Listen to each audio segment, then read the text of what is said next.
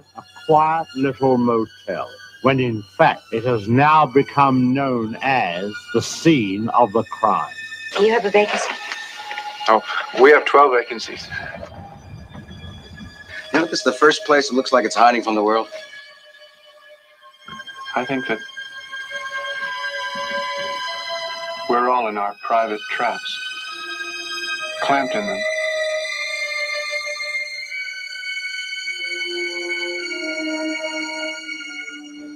And none of us can ever get out. Is anyone at home? Oh, that must be my mother. Is anything wrong?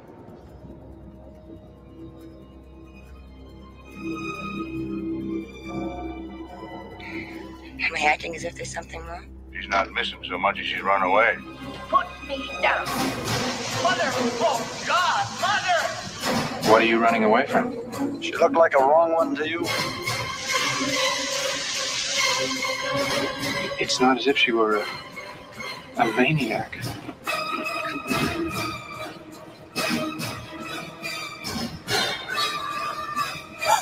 She just goes a little mad sometimes.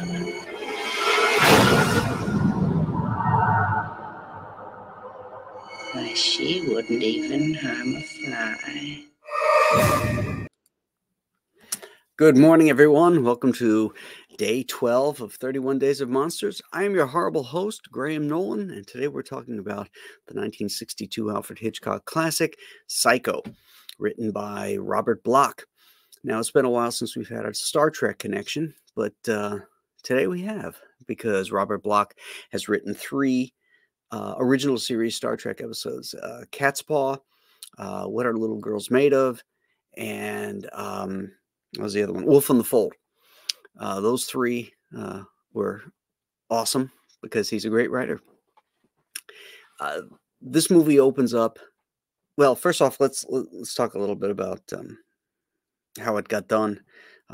This was black and white, of course, and which is not unusual for 1962. But you know, Alfred Hitchcock was coming off of doing big budget Technicolor films like North by Northwest and Vertigo and To Catch a Thief, The Man Who Knew Too Much.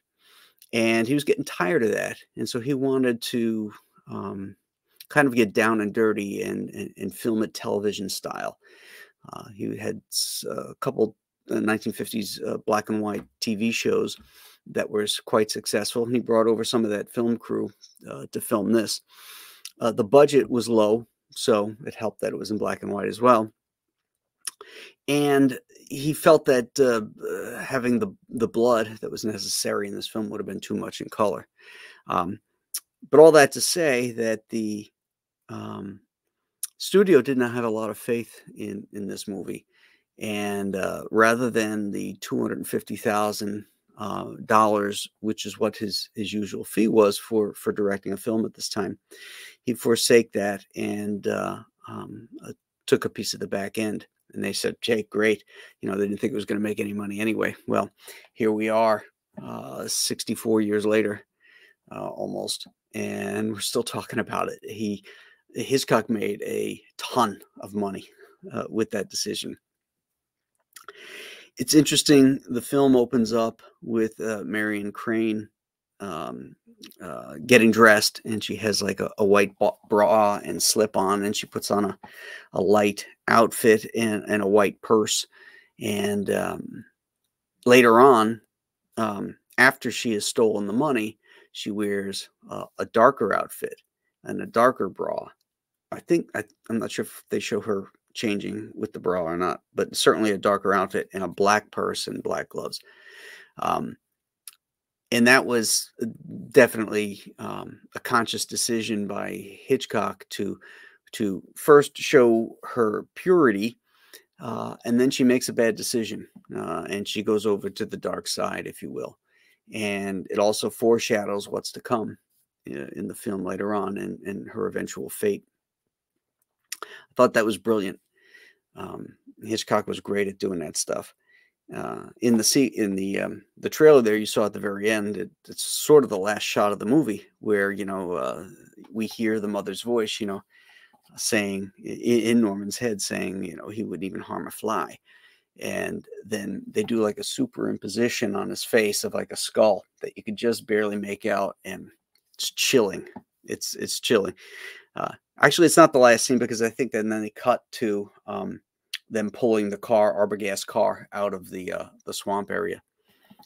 But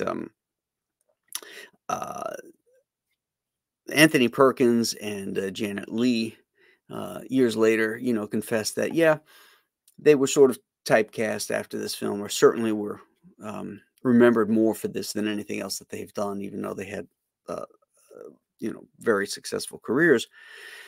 And they both agreed that they are happy with that, that they're remembered for one thing. If they're remembered as opposed to being forgotten, that's a good thing, particularly anybody in any kind of the arts. If you have something that you're remembered for, it sure beats obscurity. So they were certainly proud of their association with this this film. The Bernard Herrmann musical score is amazing. It's all string instruments, and he almost, I would dare say that he rewrote the language of horror film music. When you're talking to somebody and you're making your own sound effects, if you will, like of stabbing somebody, it's like wee wee wee wee. Well, that came from Psycho. They used it extensively. I mean, lifted it right out of the soundtrack in Brian De Palma's Carrie, which we just discussed. So, I mean, Bernard Herrmann, I believe he also wrote the soundtrack for The Day the Earth Stood Still. And he sort of rewrote the language of science fiction musics with that, the theremin use, that, that kind of stuff, which is what, again, that's the sound effect you make when you're trying to go sci-fi, So, amazing composer. What else?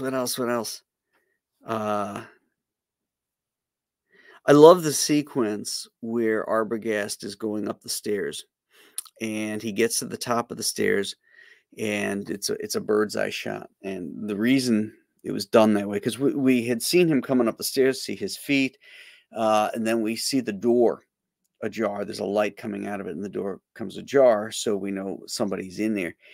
And the only way to show that sequence, which is his killing, his stabbing on the steps, was to do it as a bird's eye shot, so we're not giving away the fact that it's Norman dressed up as his mother, and it works so effectively, and it's shocking too, to think that this character gets killed in that way.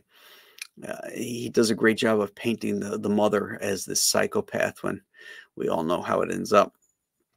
One thing I couldn't understand is, when the arm comes down, and you see the knife cut across his face and he's shocked by it, they did this weird thing where he's going down the steps and he's kind of like going down backwards.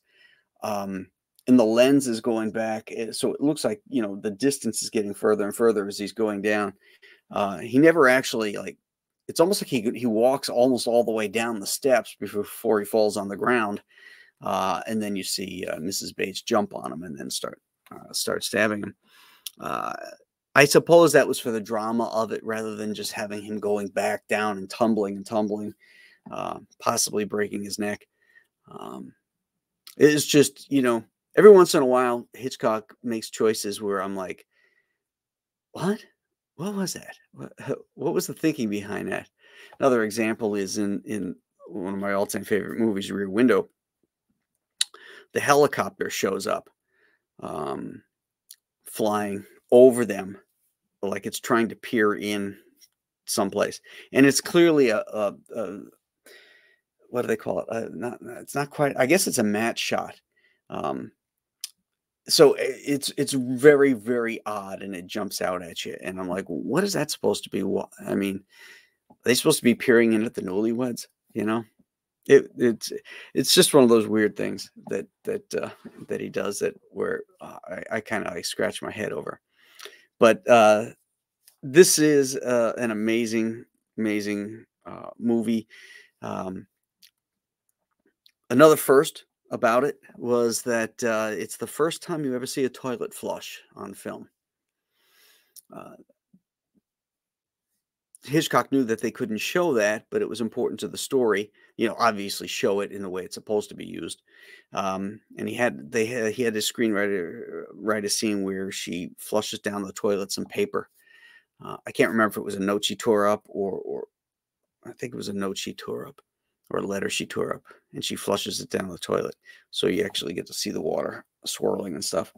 And it was an important part that was going to be later on that they couldn't cut. So it's hard to think of, but you know, you never see a toilet in a bathroom in any of these old movies, and certainly you never see it in use. So the theory is, or the thought is that this is the first time it was ever shown actually flushing and being used. So one other first there. So that wraps us up for day 12. Psycho, amazing movie, one of the classics. If you haven't seen it, well, you didn't do your homework then. So your homework for tomorrow, day 13, is one I think you're really going to enjoy. It's a modern film, came out last year, I think, maybe 2 years ago at most. Train to Busan. It's a zombie film. We have quite a few zombie films this year. Not my favorite genre, but the ones I'm choosing are actually really interesting. And this one is one of the best modern ones ever. It has a lot of heart. It's a Korean film. And so we'll talk about that one tomorrow. So until then, my friends, I hope you have a great rest of your day. And we will see you tomorrow morning. Have a good one. Bye-bye.